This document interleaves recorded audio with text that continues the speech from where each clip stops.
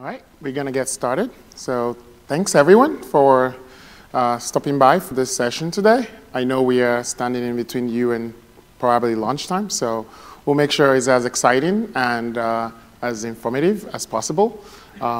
So I'll get started by introducing myself. I'm Temi Adebambo. I lead our security specialist solution architecture team for the Americas. And with me today is Madeline. Hi, I'm Madeline Van Der Paelt. I'm a team lead and software developer at Trend Micro, and I work on the Cloud One platform. Yep. So today's presentation is on a security-first expansion. 7 services, 6 weeks, in 6 regions. It's basically a walkthrough of the experience and the really innovative expansion that happened at Trend Micro with the Cloud One product. We will go through with you guys all of the challenges, or at least the highlights of the challenges and how the team resolved it, as well as what were the pretext and the objective of going through this exercise. As part of that, we will go through what is the Cloud One platform, for those of you that may not be familiar with that. We would also talk a little bit about multi-region architectures, which is becoming more and more important, and I'm sure that's part of what draws some of you here today. And then Madeline will cover a lot of the challenges, from the complexity to the deployment and operations and team empowerment that was part of the journey here. All right. How many of you have heard of Cloud One? Anyone? All right, so a few people. So Cloud One is a collection of integrated security services that comes together as a single solution that covers everything from code pipeline all the way to operations at scale.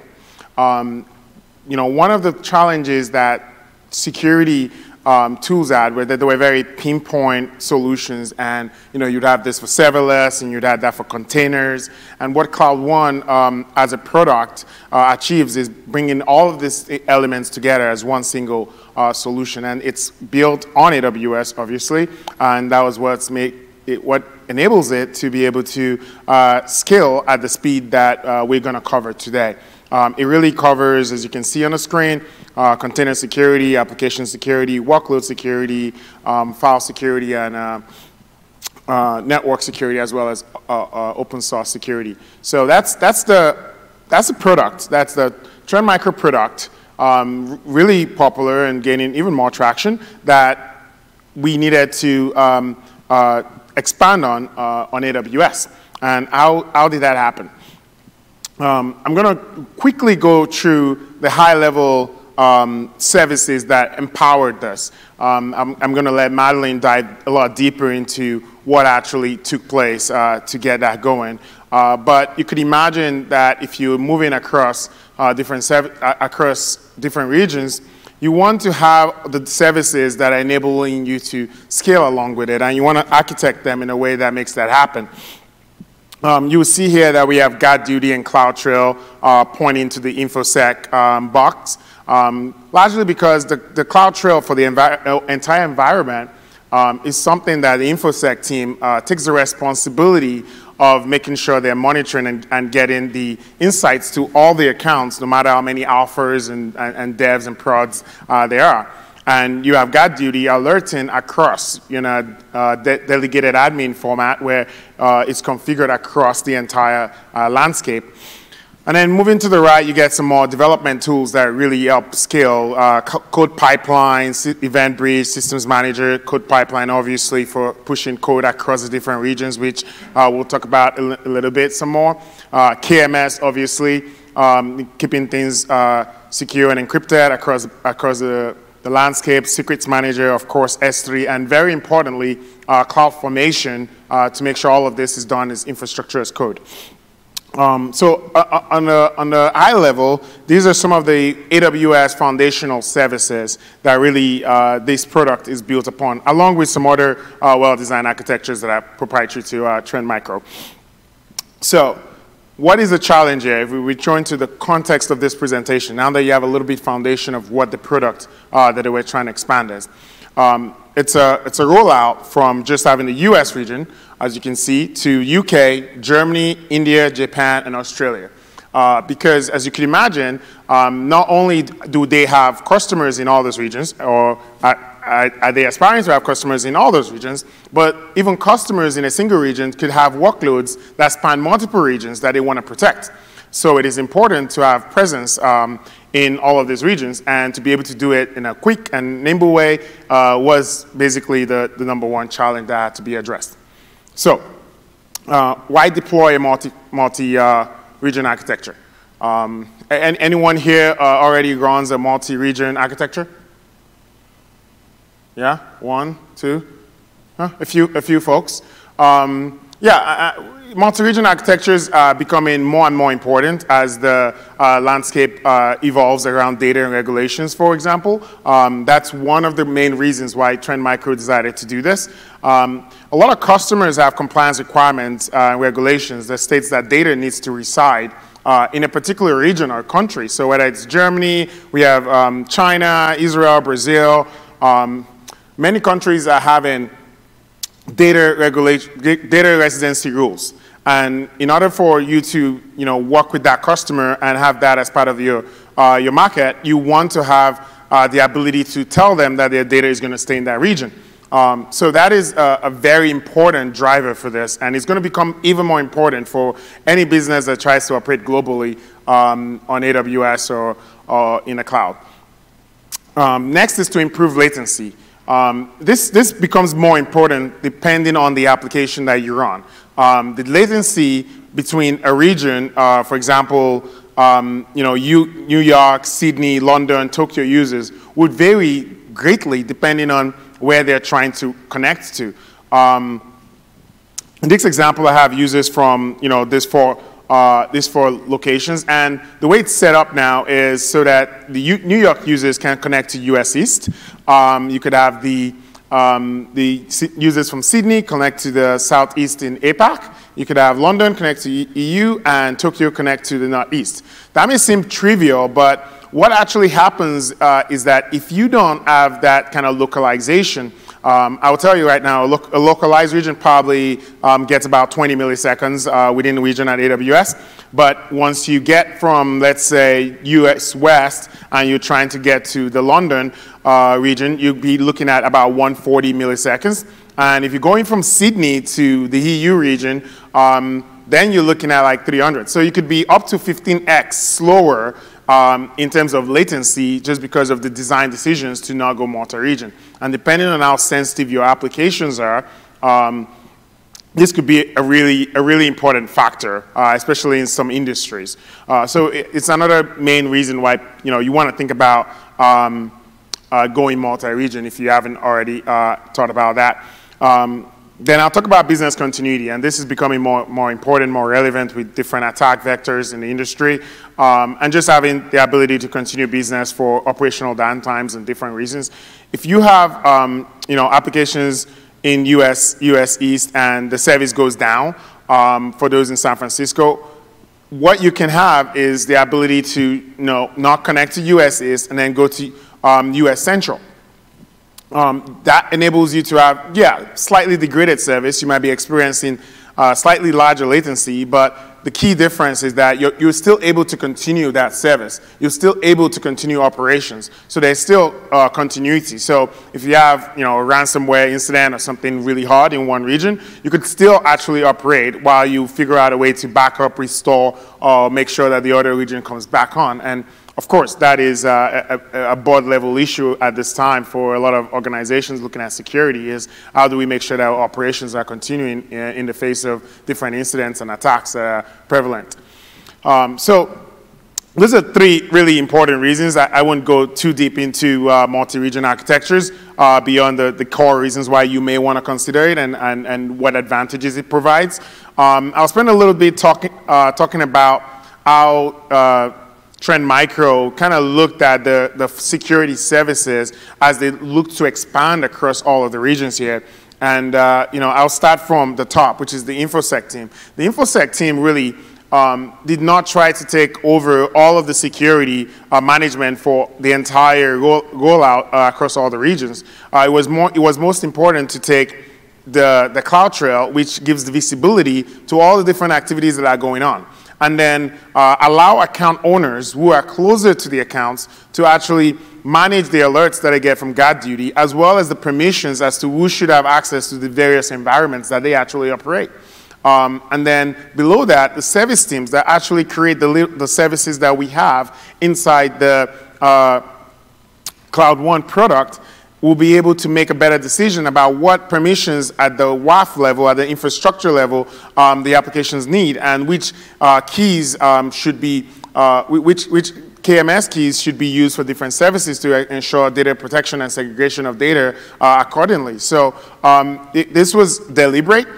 It is a structure that allows the scaling of the environment so that InfoSec doesn't necessarily control everything, but they have visibility to everything. And this is a challenge that if many don't solve ahead of time, you actually realize that it's very hard to scale out because you don't have the flexibility within the service teams because InfoSec is too rigid and InfoSec feels like, you know, the service teams are like overstepping. And this is part of the foundational things that need to be considered when trying to go multi-region is how have you decentralized the security, different layers of security to allow the flexibility to do it while still having the visibility to monitor it. One more thing is the enabling services. Needless to say, all of this cannot be accomplished without having infrastructure as code and using CloudFormation as the foundation for that, and using the code pipeline service, which enables you to push to multiple regions and push consistently and have security checks in between as we push. Well, I'm not going to dive into that. I am going to let Madeline talk a little bit more about how did Cloud Micro get there with Cloud One. Thank you. Yeah, so how did Cloud One get there, right? It's a big product. There's lots of security services. We have 7 on the board there that you saw earlier. How do you even start? So that was our first challenge, right? Where do you begin with a project this size? And who here uses, microservices? A couple people, cool, awesome. Who has a monolith with a ton of spaghetti code? It's all tangled. You might not want to admit to it. That's OK. So we looked at what we'd been doing, and then we looked at where we wanted to be. So we started with the end in mind. And we thought about, OK, what do we want our product to look like 2 weeks from now, 2 months from now, 10 years from now? Where do we want it to be? And how do we build something that gets us there? Instead of thinking about, what can we build today? We were trying to think about what we could build that would actually sustain the scale that we were trying to achieve and sustain over time, right, with best practices and different things. So this is one of my favorite quotes. Great book, by the way. But yeah, think about where does your product need to go? And start there and it's a really big step to take back, especially as a developer, right? I'm very much in the weeds coding every day. And so to take that step back and think about the bigger picture, it's actually a really hard thing to do. So I challenge you all to do that. So once we took that step back, we thought about, OK, we have this monolith. We've got a lot of spaghetti code, and that wasn't working too well for us. And we had the opportunity here to start from scratch and build whatever we wanted. So let's think about how we could build that the best way possible. And for us, that meant learning about microservices and starting to create things that had clear boundaries and services that had one purpose instead of 10 or thousands. And slowly we integrated these services a few at a time. We built them up over time, started connecting them together, and we were actually able to continuously deliver value. So whereas before, how many people deploy their services on every push to master? 1, 2, a couple. How many deploy daily? A couple people. How many are more than that, like weekly? How many are even longer than that? Please, nobody. Good, that's awesome, we're moving in the right direction. So we started there too, right? We started with, when I joined Trend Micro 4 years ago, the product I was working on was deployed bi-weekly, every 2 weeks. And over time, it was weekly, and then now daily. And with our microservices, what we've built now, we actually deploy every time we have a change, and it's passed all of the tests, and we know that it's good to go. We just give it right to our customers. There's no waiting. So we continuously deliver value. But what does that mean? It's a little scary when you go from like these long pauses in between delivering your code, and you have time, if you notice a bug or something, you have time before it even hit the customer. Whereas if you deliver constantly, somebody could actually notice a bug. So iteration is key, not being afraid to fail. And being able to deliver value really quickly means that if there is a problem, you can fix it really quickly as well. So iteration is huge. Start small, build up, keep adding features, over time. So that's where we started. And now that we have a couple of microservices, how do we deploy them? How do we do that securely and safely and confidently? So I'm going to walk you through our deployment process a little bit here. Bear with me. So once we have our code and we think it's ready to go somewhere, our pipeline gets kicked off. And it creates the build environment. And then from there, our build environment, which might be a container, it gets scanned. And we're scanning it for vulnerabilities in the container itself. And we use, actually, Cloud One container security to do that, because why not? And once we've scanned our container, we know there's no vulnerabilities, it's passed that check.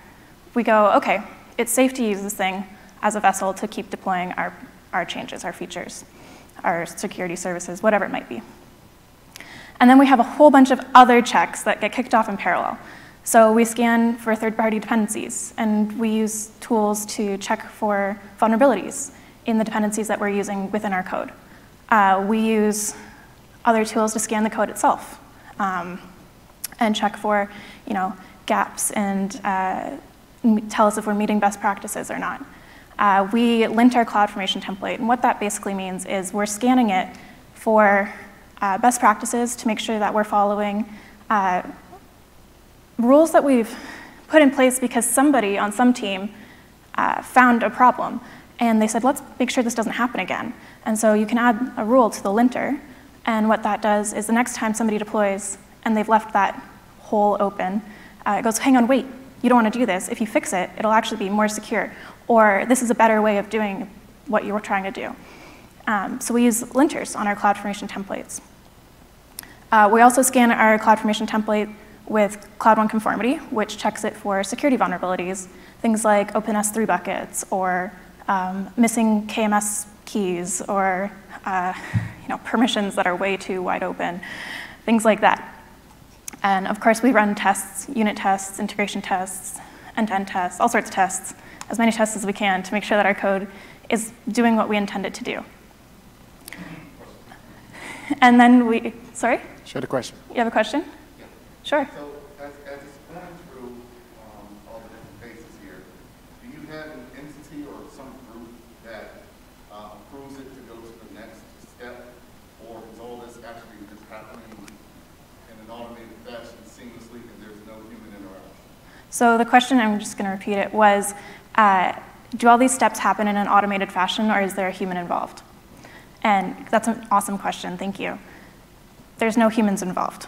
All of these steps happen in our pipeline, and as it goes through, if it fails one of these checks, it stops the build, doesn't deploy anything, and the human is then notified, and then we can go and remediate it. So, for example, if conformity scanned our template, found an OpenS3 bucket, the build would fail, we'd get alerted that it had failed, we'd go and check, and it would tell us what had happened, and we'd then be able to go and fix it. So once we've done all of those things, we package up our code, it's ready to go. So then we start actually deploying it. And for this, we use AWS Code Pipeline. And what happens is it's passed all of these checks, we know that it's good to go, we're confident. Well, we still roll it out over stages. So we don't just push it right to production. That would be a little too scary for us. So we have pre-production environments called alpha, for example, and any number of pre-production environments in between alpha and staging. And so first we'd go to alpha. And once we know it's working there, we'll go to whichever environments. We'll eventually get to staging. We'll make sure it's all working there. We'll eventually get to production. And even within our deployments, to go to alpha, to go to staging, we have rings. And what this means is we don't just roll out to every single region that we want to deploy to all at once. We roll out to one region, and then in ring 2, we might roll out to another one region, and then in ring 3, we might roll out to 5 regions, and keep building up. And the same as how we started with those small services integrating slowly and building up, we do the same thing when we roll it out. Question over there. Does this methodology involve using a QA environment like that, or just less quality assurance environment? Good question. So the question was, do we have a quality assurance environment? Our alpha and pre-production environments are sort of like that. As we roll out, so each ring, we go to one region, and we don't just deploy it and then move on. We deploy it, we run tests, we make sure it's operating as we expect it to. And if those tests fail, it stops right there, and we don't go to any further regions. So it's fully automated in that sense. And we have these pre-production environments where I and anybody else can go and play, and it's sort of like a playground for our developers and for our QA people, and for anybody else who wants to see how their changes are operating. And we can also, using code pipeline, pause between alpha and staging and break the connection temporarily. Because let's say we do want to run a larger QA test, a manual test. We want to make sure that this big thing that we just deployed is doing what we expect it to do, and we want that extra assurance. We can basically pause the execution of the code pipeline and go run those tests, take as long as we need to, and then re-enable that connection and allow the pipeline to keep going. So I hope that answers your question. And yeah, so we have multiple stages, many stages, and within that we have many rings that we deploy to little by little, building it up until we have confidence that we're ready to go to the next stage and the next until we hit production. So then what about after you've deployed? Do you just stop there? No, we don't just stop there. We have lots of tests, and they run continuously. We call them canaries. You might call them post-deployment tests. Lots of different names for them. But basically, we have Lambda functions, different things that run in our environment that continuously invoke our services to make sure that they're running exactly how we expect them to make sure that they're still passing all of the quality bars and all of the functional tests that we expect them to. So we use these canaries. We run them, mostly with Lambdas. We integrate them with Amazon CloudWatch. And we actually create alarms based on our canaries. So if they start failing, and they failed for 5 minutes in a row, something might be wrong. And the canaries are a very quick indicator after you've deployed. If it'll tell you if something's gone wrong, way faster than your customers will. So instead of waiting for a case to come in from a support engineer saying, hey, we noticed this page isn't loading properly, or I clicked this button and it's not doing anything anymore, our canaries can tell us that. And when our alarms go off, so we have alarms on lots of different things, not just on our canaries, but also on how our code's operating, how the AWS services that we're using are operating. If we're hitting concurrency issues, or we're seeing too many 500 errors coming in from our APIs, we have alarms for those too. And all of our alarms, all of our metrics, our dashboards in CloudWatch, they're also done as infrastructure as code. So we don't just go in manually and decide one day, like, oh, maybe we should monitor this thing. We think about it as we're creating our features and as we're developing. What do we need to know? What might we need to know to monitor and to give us observability, which is actually slightly different. So when we're monitoring, those are things, we have alarms in place. They're things that we know might happen, so we have alarms. Observability and those extra metrics that we have on our dashboard are there for the times when something goes wrong and we didn't know that it was even possible that that thing could happen. And we use all those things for incident response. We have playbooks and runbooks in place, which tell us exactly what to do. So that, if I'm not the person on call and I don't want to be woken up in the middle of the night, like I'm sure many of you don't, then whoever is on call can use the playbooks to know exactly what to do and how to handle the situation. As I mentioned, we have all these pre-production environments. We treat them just the same. So we have alarms in our alpha environment, and we monitor them. The development teams actually monitor them and make sure that things are operating as we expect. Because these pre-production environments get rolled out to first, we can actually notice changes and issues that might affect prod before the rollout has even finished going to production. So sometimes we can even stop it before it's deployed to production and after it's deployed to alpha, because our alarms and our canaries and everything that's running can tell us that there's something wrong. So I got a little ahead of myself with that, but that's also part of how we operate our microservices.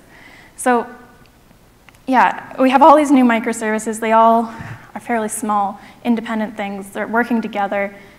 There's a lot going on now, right? Instead of just having one monolith with a ton of code that everybody can contribute to. So how do you operate all of that? Who here has an operations team, dedicated operations teams? A couple people? Cool. Does anybody do ops themselves? Awesome. A couple people. So on my team, we do everything from developing the service, deploying the service, operating the service, maintaining it, making sure it's running as we expect it to. And that's because when we went from the monolith to this distributed system of microservices, we didn't have, as many operations specialists as we did developers, right? So somebody had to step in. So when your development teams start doing operations as well, that's another complexity to give them. You're giving them deployment, you're giving them feature, like writing the features, you're now giving them operations. So the biggest thing is investing in infrastructure as code. It removes all of the manual toil, a lot of the issues that you may have seen in the past with operations, having to have the right permissions to do something, having to call somebody in a different time zone or late at night to come in just to click a button to deploy something or to go and make a little change. Well, if you invest in infrastructure as code, you can actually make those changes yourself. You can make them through code. They're reviewed because at least I hope you all have code reviews. So, you review the changes, we work together, it's very collaborative. And occasionally we still have to pull in operations people who have higher privileges, but it's really minimized that. And with this, we've also locked down our staging and production accounts. So our AWS accounts, I can go in, but I can't even read some of the data. So we stay as far away from customer data as we can. I have no permissions to go in and change anything, no write permissions. And even our read permissions are restricted. So it removes this temptation to make manual changes. And in fact, even if I was tempted to, I couldn't. So it really simplifies the deployment. It takes that burden away from your operations team, your developers, and it removes that toil. But it also improves disaster recovery, because now what you're deploying is repeatable, because it's the same everywhere. You don't have to worry about, oh, did Temi go and make a change in our production account and it's not written down somewhere, it's in his head, right? There's a lot of that goes on. So when you turn to infrastructure as code, it removes all of that possibility of forgetting something or not knowing that a change had happened. And it also gives you auditability. So if you're trying to figure out when did something change or why was it changed, you can go back and you can look at the commit history and you can see in the commit message why something had changed. And then you can address it. The one thing to be careful of here is one-way doors, so making sure you're not making changes that can't be reversed. And in general, with Amazon Web Services, it's really easy to stay away from one-way doors. They give you as much flexibility as I've ever seen. So, but yeah, definitely be aware of that. So then, now that we have combined our development and operations, we've broken down these silos. Our development teams really live by You build it, you own it, you operate it. So what that means is we've broken down this barrier that used to be between operations and development. And even within other teams like QA, right? We've broken down all of these sort of silos, and we've got all these people talking and collaborating and working together to create the best solutions that we can create. So it really builds empathy between all of these, what used to be siloed teams. And it helps us to connect with each other and learn from each other and take all of the best practices that we've all gained over time and use them together. You got a question? Yep. So you talk about, a lot about ops and developers and development. From a security standpoint, do you have a separate team that is over security? Do they receive the alerts? Do they have any actions to take? So the question was, do we have a separate security team still who takes actions and receives alerts based on what the developers are deploying? That's a great question. We still have a security team. We have security experts that we rely on, and they help us do things like threat modeling and helping when we have security issues for sure. If you think back to that deployment architecture where we have these scanners in place and all of these things that are alerting us, our security teams are involved in configuring those, and they're involved in setting up the rules and adding best practices into those tools so that we can enable our developers to address security concerns themselves and not have to have security experts always involved. Because just like we didn't have a lot of operations people, we had even fewer security experts, right? And I'm sure many of you in this room have a similar situation where you have one security expert to 100 developers. So they can't be involved in every single issue that comes up. But of course, they're there as a resource, and we do connect with them just like we do the operations and the QA teams and everybody else who's our architects, everybody who has those best practices and that knowledge. So our development teams manage operations of our services until they meet criteria to go to the site reliability engineering team. And what that means is, we've had, let's say, 60 days with no incidents. We have playbooks and incident response plans for every alarm that we have on the service. We've proven that our service is operationally ready. There's a whole bunch of different things and checklists that we go through. And once we've met that criteria, and we can do a handover and knowledge transfer, and the site reliability engineers, or SRE, they will begin monitoring and operating our services. And there's agreements that we make with them about the line there. So does it mean that they're going to take over managing updates to our third-party libraries? Does it mean that they're only operating our service? We have those discussions. We come up with a plan together so that everybody's on the same page about what the expectations are. And we've been iterating on that. We're trying to find the right balance, and every team is slightly different. The services that we are creating are slightly different, and they have different needs for availability or for reliability. So we iterate, and we're constantly checking in with each other to figure out what is the right approach and what is the right balance. And as I mentioned earlier, we have these pre-production environments. We integrate our services there internally from day one. As soon as we have a service, we deploy it there. Whether it's ready for production or not, we deploy it to alpha or any of our pre-production environments. And this allows us to, as somebody asked earlier about QA, it allows us to really dive in and try to break each other's code and really work out all of the little bugs and issues way before we give them to production, to our customers, to the people who are actually using our services. And we monitor them as if they're production.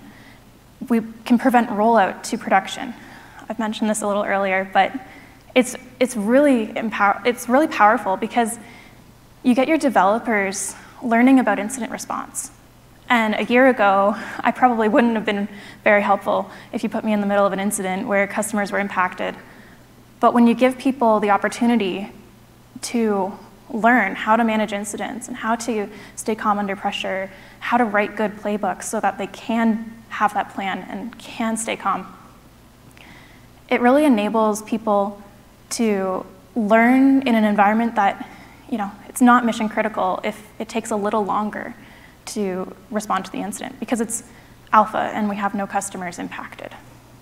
So it's been really good for us. We've got a lot of people learning and sharing, and even for incidents on alpha, we do post-incident reviews. You might hear of them called postmortems, but I like to call them post-incident reviews. And we talk about what we could do better next time and what went wrong and how can we prevent this from happening again. What would have happened if it was customer impacting? All of these things, and it's really important to reflect on and to figure out what you can do better next time and to keep learning and keep iterating and keep striving to do better. Lastly, with this, we encourage everyone, regardless of their position or how long they've been at the company or anything else, to pull the and-on cord. And you may have heard of the concept of an and-on cord before. It's basically like hitting the emergency stop button in a factory. I've actually done this before. Once upon a time, I worked in a pickle factory, and sometimes, I'm not kidding, sometimes what would happen is the pickles would get dumped in, the cucumbers, and they'd get washed, and a frog would literally be jumping down the line of pickles. And actually, this happens. And you would have to scoop them out. And people would freak out. They'd be like, oh my gosh, there's a frog. And by the time they reacted, it was already down the line, and it was too late for them. And sometimes that meant you had to hit the emergency stop button, stop the line so the frog couldn't go anywhere else, scoop him up and bring him back to the field and let him go again. So it's the same concept, right? And even when I was 15 working at the pickle factory, I was allowed to hit the emergency stop button. It didn't have to be a supervisor, it didn't have to be a manager, right? We have the same concept with our code. We have a virtual emergency stop button, we call it the and-on cord. And we can halt new deployments to one service, to a set of services, to everything, depending on what the problem is. So we can stop it for one code repository, we can stop it for a whole set of things. It depends what the situation is. But everyone is encouraged to pull it. Doesn't matter if you've been at Trend Micro for a day or a decade. Yeah. And with that comes empowering our team. So how do you actually, if it's your first day and you do notice something going wrong, how do you feel empowered to actually hit that and-on cord? How do you feel empowered to say, hey, I don't think we should deploy this thing. I think we should stop rollout. And how do you empower your developers to learn to do operations, to want to do operations, to want to try infrastructure as code? Well, I'm going to say the biggest thing is celebrating your mistakes. And when I say celebrating, I literally mean celebrating. My team on Fridays, we get together, we talk about what we learned that week, what went well, what caused us pain, and we talk about our oops moments. So what happened this week where you went, oops, shouldn't have done that? And what did you learn from it? How did you fix it? And we can learn from each other, and we can celebrate those mistakes, and we can figure out how to prevent them from happening again. And as I mentioned earlier, we're breaking down these silos. So we're bringing everybody together who has all of this experience and all of this knowledge across all of these different domains, operations, development, security, QA. We're bringing them all together so that we can learn from each other, so that we can create the best practices, so that we can help each other grow and learn. And we're pushing decision-making authority to where the information is. This is something I learned from a book called Turn the Ship Around. Again, a very good book. It's one of my favorites. And in the book, the author, he proposes this notion of using I intend to. So I intend to make this change, and I know it will work because I have done X, Y, and Z. And we've started using this on my team, and it's growing, it's catching on with other teams too, which is really cool. And it really gives the developer the opportunity to control that decision, to be empowered to make that decision. And it gives other people the opportunity to step in if they need to say, hey, have you thought about this? Or did you check, that this thing is already set? Or do you need help to roll this out? Right? It gives other people the opportunity to step in, to support that person, and help them make better decisions without having to say, hey, can I go do this thing? Well, instead it's, I would like to do this thing because I have checked these other things. And through all of this, the biggest thing is collaboration, right? So we're getting all these people talking, we're getting them all together, we're getting them collaborating and contributing across all these areas that used to be siloed. And pair programming comes really well with that. So sometimes we have our security experts pairing with our development teams or our operations teams or anybody who's traditionally in one of these buckets or silos. And we get them talking and we get them pairing together so that they can learn from each other. So I'd like to leave you with this. Learning is not compulsory, and neither is survival. Kind of harsh when you think about it. But a year ago, 2 years ago, we created our first microservice. We had no idea what we were doing. We were like, this monolith thing, it's not working out for us. Let's try something new, right? We created our first microservice, and that service looks like a lot different from the services that I created 2 weeks ago that my team's working on now, right? We've grown, we've changed, we've learned, and you can't be afraid to do that. You can't be afraid to make mistakes and to learn and try something new. We deployed our first ever cloud native service a couple years ago, and that was kind of scary and really, really cool, mostly. But we've learned from that too, and again, on the stuff that we're deploying today, the stuff that we deployed a year ago, it all looks very different, and we keep iterating and we keep collaborating and we keep growing together. And I'd like to challenge you all to do the same thing, to go back to your teams and think about what silos you might have and what barriers you could break down and how you can get people collaborating and talking to each other and learning from each other. So thank you. I'd like to open the floor to questions if there's other questions. Yes? So are your pre-production region multi-region as well? Yes. So the question was, are our pre-production environments multi-region as well? They are. We mirror exactly what we're doing in production in our pre-production environments, and this gives us confidence in those rollouts, in the tests, in the region themselves. Sometimes we've actually, tried to roll out to a new region and discovered that something needs to be configured just slightly differently, or there's something that was deployed there previously, but only to that one region, and we forgot it was there and need to go clean it up, or different things like that. So yes, we do mirror exactly what's going on in production in our pre-production environments. I think the rings were part of that, deploying to one ring and then next ring, and then so you are in the rings, you're deploying to more regions as you go down that rings list before you move to the next stage. Yep. Any other questions? Question? Right here. What's your mean time to deploy in case something bad does make it out to production and it's a quick fix? If you're doing completely immutable, do you wait 5 hours to go through the deployments, or? That's a good question as well. The question was, what is our mean time to deploy, given that we have rings and stages and everything else? So generally, it depends on the service, so I can't give you an exact number. But think of, if you've used CloudFormation before, the time it takes CloudFormation to deploy. We've parallelized a lot of the regional deployments. So in those rings, we deploy to one region, we deploy to one region, we deploy to 5 regions. Once we have the confidence to go to larger and larger groups. It does slow down your deployment, that's true. But it gives you that confidence that I've actually found really helpful during incident response as well, because you might have experienced this in the past as well, but there have been times where something goes wrong and people panic and they're like, oh, I have a really quick fix. It's fine, I know exactly how to fix it. And you put the fix through and you've actually created another problem. Or it didn't actually fix the issue. And that's because you put in a hot patch really quickly.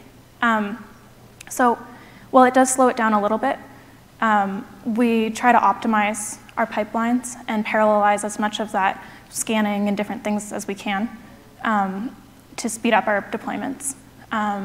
Some of our services, it's half an hour, some of them are 2 hours. It really depends on the service itself. And if we can mitigate the issue other ways, we'll try to do that as well while we roll out the full change to resolve the issue. So a bit of both.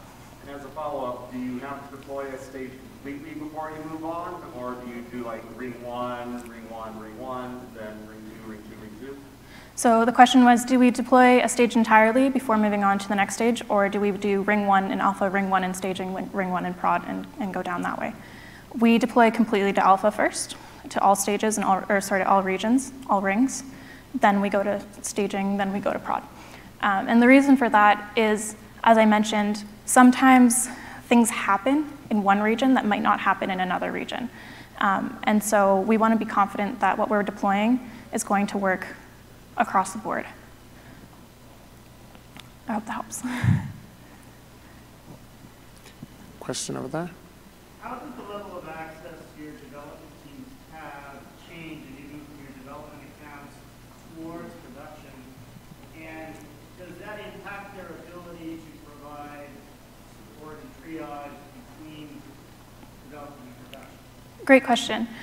So the question was, how does the level of the permissions that we have from our development AWS accounts to our production ones impact our ability as developers to triage and mitigate issues? And so I'm going to start just by explaining our permissions first. So in our alpha environments, in our development AWS accounts, it's much more of a playground. We have a lot more permissions there to do things that we need to do, to go in and manually change things, to try things. It's a playground where we can experiment and explore. Our staging and production environments are locked down. I have no write permissions whatsoever. Developers have no write permissions.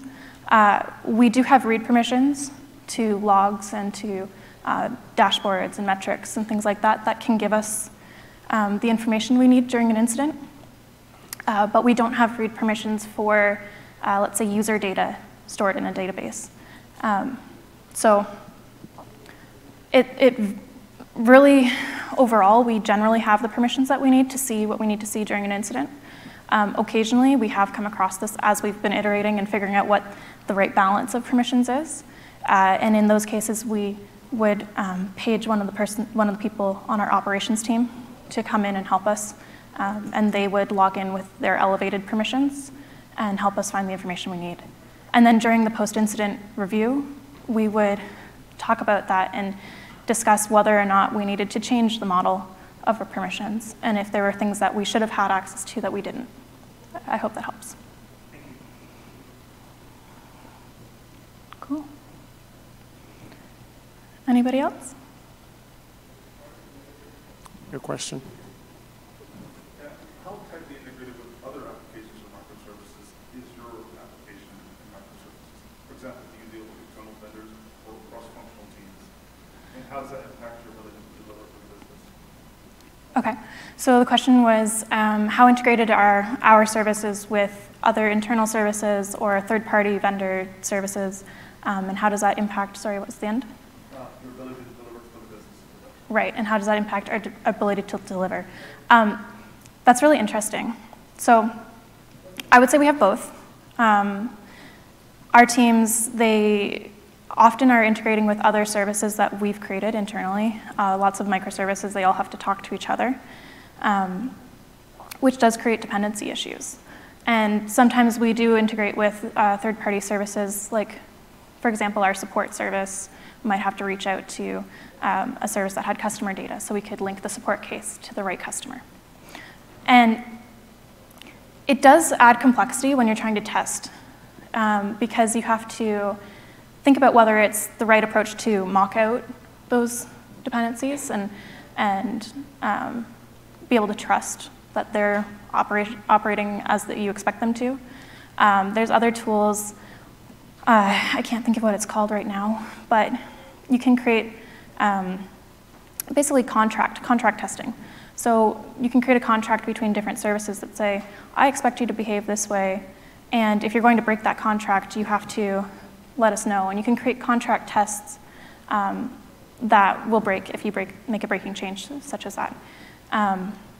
So there's a few different approaches that you can take to it. Overall, that's what our alpha environment really helps with, is being able to see them all playing together and interacting and managing how they behave together. So it's a lot of different things that sort of come together to enable that. Yeah.